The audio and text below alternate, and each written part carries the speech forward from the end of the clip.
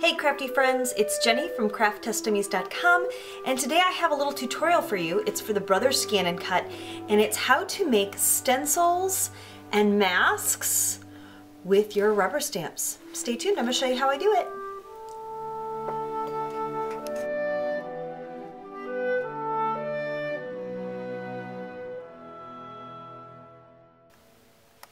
First, you're going to want to select a rubber stamp to use. This is an image from Stampin Up. This is another one that I like and I've used. The ones you're going to want to pick for this are going to be completely closed so you can stamp or get an image or a cut around the outside only. Ones that are open in the middle don't work very well for this. Just as an example, I love this image, but if you notice there's negative spaces here in the middle that the Scan and Cut would have a hard time reading. So like I said, make sure it is a nice bold image that has a clear outside and an inside.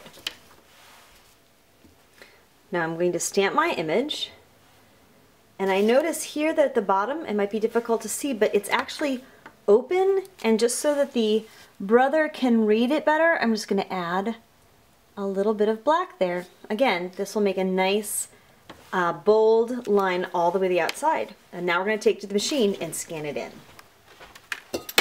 I added a little bit of extra basting spray to my mat just to make sure it was sticky enough. And you also might want to add a little bit of tape as well. I like this medical surgical tape. Just a little bit extra to make sure it stays put.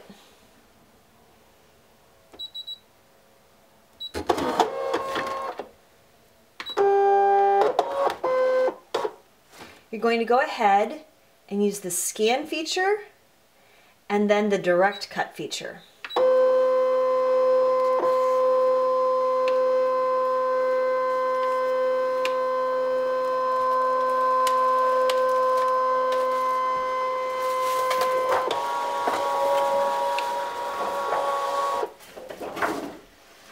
Now we're going to go ahead and work on this image at the screen.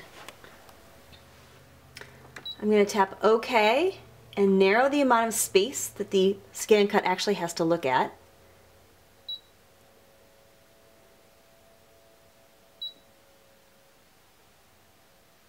Let's see here. There we go. So see, now it's only looking at this little space right here. And I'm going to say OK. Now the first thing I want to cut is a mask so I can layer my images. So I'm going to go ahead and do that just out of this piece of paper. And I'm going to make sure that my settings are right. I know that my cut pressure only has to be about a 4 for this. And I'm going to go ahead and cut it out.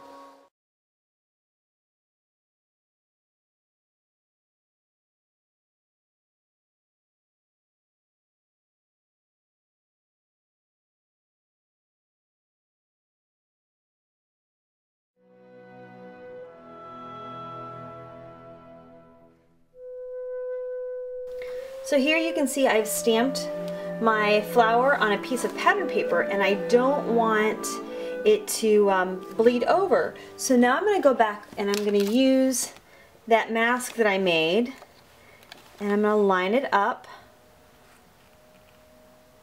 And again, you're going to want to maybe use a little bit of repositionable tape just to help hold it down.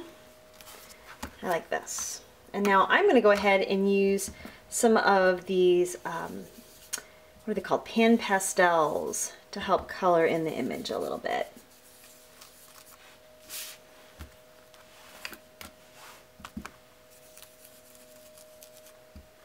And now I can go right like this, working from on the stencil into the inside.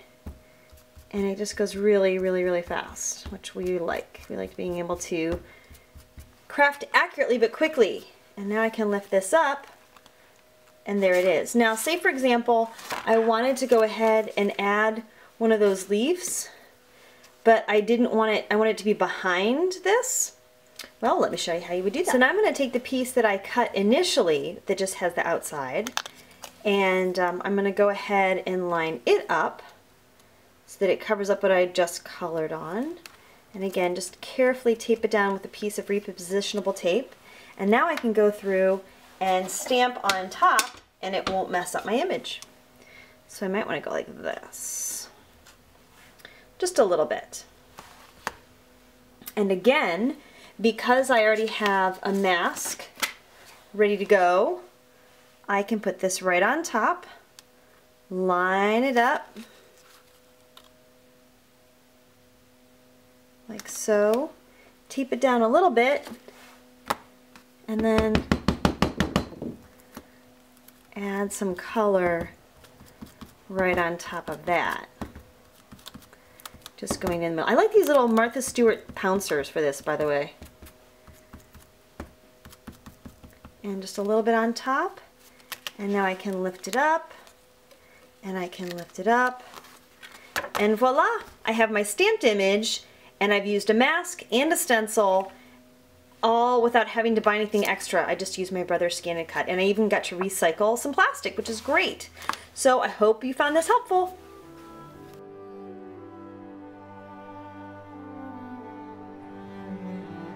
Hey, thanks so much for watching. We appreciate you being here. Please feel free to leave us a comment below and subscribe to our channel.